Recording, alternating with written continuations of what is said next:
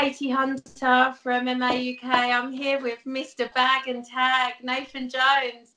How you Love doing? your hat, Nathan. Oh, thank you. I got a rep, you know. I'm actually wearing my Bag and Tag t-shirt. Get in. I think you need a new one. I do need a new one. I'll sort you out. Don't worry. At the moment? Yeah, man. So, Nathan, you're fighting at Cage Warriors in London on the 20th, just coming up in a couple of weeks now. Yeah, 2 weeks. You were supposed to be fighting Hackam Foss. What happened there? I honestly don't know.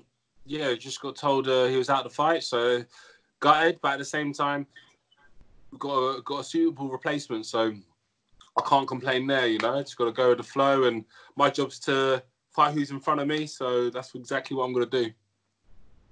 Yeah. So now you're fighting David Bear. Yeah. I didn't know that much about him. I saw him fight at Brave. So he's a Frenchman. He's 8-1. Yeah. I don't know much about him either, but I don't really need to, other than the fact that he's game to fight. You know, he's France's number 6, so he's a top seed. Yeah. And I'm number 13, UK number 13. So again, top seed. So I'm ready to get it. It's going to be a good European welterweight clash. Like I said, a suitable opponent on paper. You put us two together, and it's going to be interesting. You'll pay your money to see it. So that's what it's about. I'm ready and I'm excited. Tell me how it works. So when Hackam Foss, when you found out that he wasn't able to fight anymore, presumably he's injured, like, do Cage Warriors offer you like a number of opponents, or do you just accept anyone? What's your thought process for? Because he's obviously quite different in terms of where he is in his career and his style and everything to Hackam. Yeah. Well, I've got a manager. I'm represented by Elite MMA Agency, Chris Figg. Experienced and well respected in the fight game.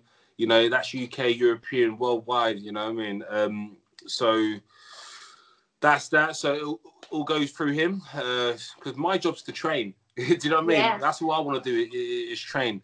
And we look at where I'm at in my career, where I need to go. You know, I've been doing this for a while. This will be my 23rd professional fight. Do you know what I mean? So I'm a vet in that sense. The fight's got to make sense. So you can throw whoever at me, but the fight has to make sense. We've got, you know, whether we're both going in the same direction. I don't want to take a back step, onwards and upwards. So this guy David Bear is a top fighter, and I'm ready to get that W and leapfrog that position and get my name back in that mix. You know, there's a vacant welterweight title, and hey, you know what I mean? Who knows, man? Yeah. It's been a while since we've seen you in the cage as well. Has it been about a year since we've seen you? Yeah, it's been a year. Like a year. That's due to commitment, family commitments, travel commitments. It's down to injury as well. Just hasn't quite worked out. I was due to fight, and then I wasn't, and then I was. I had to pull out this and that. But I'm back now, and yeah, I've got a new lease of life, man. 2020 is the year. 2020 is that vision. Yeah. I'm good to go, man. So you're on the second Cage Warriors fight card of the year. How many fights would you like to get in to make up for next year? And obviously, if you've got a vision and you're going somewhere... Well, who knows? I mean, I don't have to make up for anything. Like I said, I've been doing this for a while. This is my 23rd professional fight. Do you know what I mean? 23 professional fights is a lot. You know, you can be as active as you want, but it's that cage time. And I've paid my dues. Do you know what I mean? I've fought the best of the best, the top ranks consistently for a long time now. So I'm happy to do me. At the same time, I've got a life outside of the cage. You know, if fighting was paying my bills, all my bills, then yeah, I'll be hungry. I'll be honest, but I'm a family man. I'm a businessman as well. You know, and I've got other responsibilities, other commitments, and I've got to live my life. So I'm taking it bit by bit, day by day, and yeah, it's time to represent and it's time to perform. So You've been very active on the JIT scene, though. I've seen Yes. loads of posts of yours on the podium in the last few months. Like, It looks good though, lots doesn't of it? medals. It looks It good. does look On the good. podium, it looks good. In the gi, in no gi, you seem to be, like just really having a lot of success there. Yeah, I mean, I'm a martial artist first and foremost. You know, I pride myself on being a martial artist. Then I pride myself on being an athlete. Then a fighter. You know, yeah, my profile is being an MMA fighter, but it's about the martial arts, empowering myself, evolving, and I'm trying to instill that in what I do. And you know, I've got to walk the walk. If I'm teaching my students, teaching my clients, my young people, I've got to walk that walk, and I've got to lead by example, and that's what I'm doing, getting my hands dirty, enjoying that process, you know, and it is a process. I'm always learning, and I learn from my mistakes. I've made a lot of them, but at the same time, you've got to put yourself out there, and that's what I'm doing, whether it's the mat, the ring, the cage, you know, I'll do it all, and I like that because not everybody's doing this, you know, and I can't emphasize that enough. I'm not scared to put myself out there. I'm not scared to put it on the line and to test my skills. You know, in the bigger the stage, the better. You know what I mean? Because there's more to win that way. You know, he who dares wins. And yeah, you know what I mean? What can I say? You caught me at a good time. I'm in a good mood. Normally, at like 2 weeks out, I'm all shriveled up and like, you know what I mean, on this diet tip. But I just had some coffee. No, normally I do catch people on a weight cut, and so I've been really lucky with you. Yeah, you got me on a good day. But you know, I like you, Katie. You're gonna get another T-shirt, so it's all good. I'm still gonna rep this one. Yeah, hey, go on. So, as you said, the welterweight title is vacant because obviously Ross Houston has left Cage Warriors. Yes. What do you think of Reece McKee fighting for the belt, and who do you think he'll be fighting? I mean, look, Reece McKee, yeah, he's worthy to fight for the belt. You know, he's a former world champion himself. However, we're talking about the welterweight division, and correct me if I'm wrong, I just saw him have one fight at welterweight, Hakan Foss. So there's other guys that are out there. I'm not saying he's not worthy for it, ready to fight for it, but there are other guys in the mix. Do you know what I mean? I personally would have liked to have seen someone like Adam Proctor go fight for it first. Maybe he'll fight Adam Proctor. I don't know. Yeah. I think he could well fight the winner of that fight because obviously Adam Proctor's fighting this Saturday, isn't he? So yeah, no, exactly. So look, I'm not the matchmaker. I don't know how that side of things works, and I don't really care because my job's to train. I just beat who's in front of me, and then I handle business. But you know, welterweight division in Cage Warriors is stacked. There are some really tough fights. Actually, I can't think of an easy fight. All I know is I'm on a 2-fight win streak. I'm fighting in 2 weeks. Get that free, and then my name is in the mix without a doubt. So I'm confident. I'm in good spirits, and I'm ready to go. You're feeling like 2020 is going to be your year? Yeah, 100%. 100%. I've put too much in this to only finish halfway. You know what I mean? That finish line is in sight. Yeah, I'm good to go. I'm in a good place in my life. I'm in a good place within my career. This is the run now. If I'm going to do it, it's going to be now. I don't need to have full sense of security taking PEDs. I don't need to, you know, have a full sense of security taking easy fights that I know I'm going to win. This is a sport. At the same time, you know, it's business, and I'm going to take care of business. I'm ready to take care of business, so I feel good, man. You sound super motivated. Yeah, well, it's an interview, so I got it. You just need to turn off the camera and be like, ugh. All these other fighters, yeah, I feel good. I'm going to kill him. Yeah. That's what these guys are like. Yeah, no, I'm not saying any names, and no disrespect to the guys, but you know what I mean. I've got to let my personality show. I'm a nice guy at the end of the day, you know. But before that, I'm an athlete. martial artist and fighter. So, next question. Okay, this is a bit of a curveball. I keep hearing rumours that the UFC in London might get cancelled due to the coronavirus and people not being able to fly in. Well, what do you think about the potential for Cage Warriors to be cancelled after everyone's put in so much hard work? You know what? I'm a man of integrity and positive energy, so I'm trying not to think about that. I'm visualizing the win. I've put work in. You know, I fight for free, but I get paid to make weight, and I'm making weight, so I want to get paid regardless of what happens. I need to get paid. First and foremost. Second of all, if people can't fly in, hey, I'm a welterweight. Do you know what I mean? I'm ready to go. I want to make the weight. Holler at me. There must be someone in the UK that will step up. Yeah, without a doubt. Obviously, I don't want to step on people's toes. I've got to take care of business first and foremost, and that's what I've signed a contract, and that's what I'm going to do. That's my priority. But we can only speculate. What could happen? What ifs? Stranger things have happened in the past, so I'm not ruling anything out. Obviously, it would be a travesty if events got cancelled because people make plans. Not just the fighters, not people just behind the scenes, but the crowd, the people that, you know, pay their good hard-earned money to support us as fighters, but to support the sport, you know. So I wouldn't want people to be inconvenienced by other things that are happening that's outside of our control, you know. Yeah.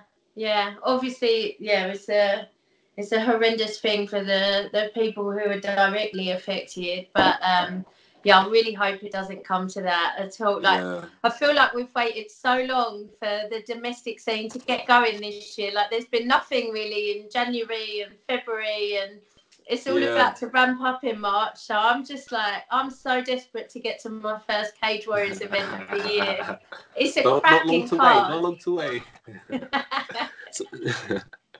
What do you think of the rest of the card? Yeah, it is a stacked card from top to bottom. You know it's a stacked card when you still see my name on the prelims, and that's not me being big-headed. But no, I've thought that about everyone on the prelims. Facts is facts. If I'm on the prelims on Cage Warriors, where I've had so many fights, then you know the card is stacked.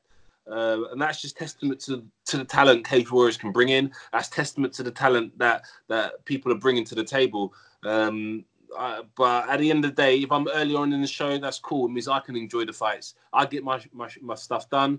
I'm going to enjoy the fights, raise a glass, and, you know what I mean, celebrate that W. But, hey, it's just people are in for a treat. Obviously, I'm going to be a bit biased because I'm on the card, but the rest of the card, you know, there's some decent matchups there. Styles make fights and some tasty talent to look out for. So, guys, if you haven't got a ticket because it's sold out, Fight Pass.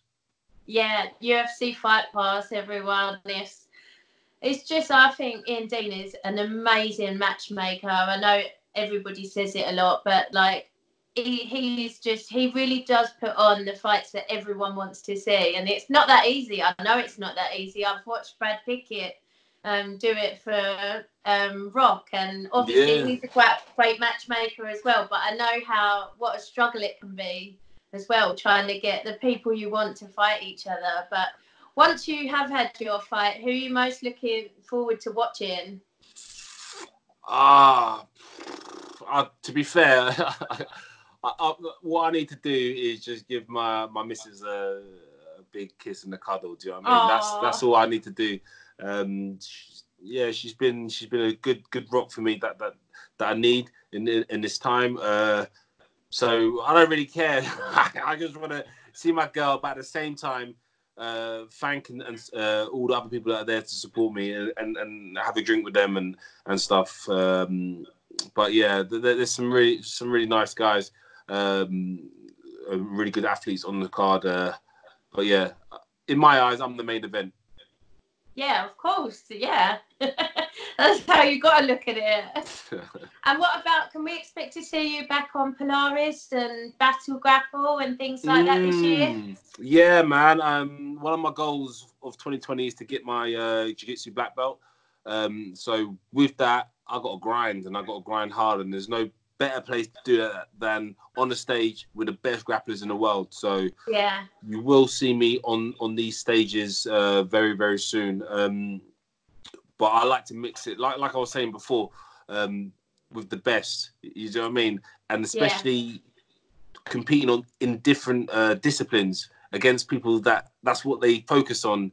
That's only going to sharpen my skills, make me a better athlete, make me a better martial artist. So you will see me on the submission grappling scene very, very shortly after. But at the same time, we have to see how impressively I finish this fight, and I have to see what opportunities come my way with regards to MMA. But I'm open to interpretation and I'm open to suggestion. So I'm good to go. Have you got any advice for this lowly blue belt on how she can improve this year? Yeah, I do. Just keep turning up. Do you know what I mean? Yeah. It doesn't matter what. Like, this is what I say to all my guys. Do you know what I mean? It doesn't matter what kind of day you have, a good day, a bad day, whatever, however you're feeling. You bow to go onto the mat, and then you got a clean slate. Do you know what I mean? And whatever you have in that session, whether it's a good session, bad session, because you will have times like that, you bow to finish, you get on with your day, and you're always getting better, no doubt. Yeah. Always getting better. I have days where I doubt myself. I have days where I underperform. I have days where I forget things, but I've always got to put into context who I'm sparring, how much I've been training, what I'm doing, what was I trying to do? Was I experimenting? There's all these different variable factors that you got to consider, and just take it with a pinch of salt. Do you know what I mean? And this is what it's about. We're all getting better. So yeah, just taking a stride, keep turning up, and yeah, that blue will turn soon. You know what I mean? It might be a bit longer than soon, but yeah, well, it's gonna happen. You know what I mean? It's gonna happen eventually. So just keep at it. How long has it taken you to get to where you are, Nathan? How long have you been involved in all martial arts? For about 10 years now. So the end of this year will be 10 years. I just started off from scratch. Literally walked off the street. You know what I mean? Just started. That was 10 years ago. And what did you start in? Just MMA. I was like, oh wow, just some fitness, some self-defense. And then one thing led to another. It turned into trying to a new activity, to turn into a hobby, turning into a habit, into a way of life. Do you know what I mean? Like, it is a way of life for me, and I don't know what I'll do without it. Martial arts has given me a new sense of energy, and it's a tool for me to communicate, a tool for me to get over whatever trials and tribulations I had, and a tool for me to pass on. Do you know what I mean? And that is my mission. I know you didn't ask that question, but I'm letting you know, that's my mission. It's a tool to pass on the message. So 10 years, 10 years at the end of the year. So yeah, fingers crossed. My goal, I'm going to keep grinding, and who knows where the wind blows. Yeah, that's amazing to see what you can achieve in 10 years. Yeah. I'll be honest with you, nothing else in my life have I persisted with for as long as I have. And had I done it when I was a younger, I'd done little activities here, this and that, here, there, and whatever. Quit them as my first opportunity. Even though my mum made me do it, she was like, "Yeah, you're doing it." I was like, "Hey." As soon as I didn't have to do it, I quit. But this, I love it. I've met a whole variety of new people, and exposed to different things in life. I get to travel the world, whether I'm competing, whether I'm fighting, training, whether I'm teaching. Doesn't matter what language people speak. We all know martial arts, and do you know what I mean? And even me just talking about it is quite humbling. It makes me want to go to the gym now, But I'm tired, so no. I love, like, when I go away on a business trip with work, wherever it is, I force myself to, like, go to a new gym, wherever it is, whether it's in New York or like Minnesota or like really random and weird places. Everywhere nowadays has got like some kind of MMA or jiu-jitsu school, and I Yeah. get such fear about turning up. Like, and I'm like, I'm not good enough to turn up here. Like, oh, they're gonna think that I'm too rubbish to join in. Nobody's gonna want me there. But I make myself go, and I'm always so pleased that I do go. And you just meet so many amazing people. That's it. That's it. You know, the hardest thing to do is the first thing to do, which is to turn up. And do you know what I mean? Just keep turning up, man. So, no, good on you. But, I mean, like, if you were wearing that Bag and Tag T-shirt, then that breaks barriers down. Oh, Bag and Tag. I don't want them to assume I'm amazing just because I'm wearing the T-shirt, you know? Or That you is no another... idea. Yeah, that is a problem with that T-shirt, actually. Yeah. So Nathan, thank you so much for your time. I'm so buzzing to see you on March 20th. Like, as you said, if you're on the prelims, then you know the card is outstanding. I've got teammates on the prelims as well, and yeah, you know it's going to be an amazing show if you guys are on the prelims. For sure. Thank you for having me. Can I just give a shout out to my team? Of course. All right, yeah. I want to shout out everybody at Elevate Martial Arts, everybody at Titan. Shout out to Scramble. Shout out to Truth, Naturals. Shout out to the Barefoot Movement. Mark Mene. Shout out to Rolls and Rehab. Lewis Fenton. Sam King from King Kickboxing. I hope I'm Chris Figg from Elite MMA Agency. You know, all my coaches, all my sparring partners, clients, students, everyone that supported me. You're seeing the Bag and Tag. Bag and Tag is back. Do you know what I mean? So March 20th, Friday at the O2. Watch me get it in the bag. Ooh. You did absolutely amazing there. Did you have an auto cue going on? Nah. I'm literally this energy. It's a new sense of energy, and I'm just feeling good. I love it. I'm feeling good, and you're gonna see this, and I can't wait to perform. So please don't blink. I'm excited to watch you make a statement. Thank you. Thanks so much, Nathan. Thank you very much. I'll see you later, yeah? See ya. Thank you, everyone, for watching. Oops.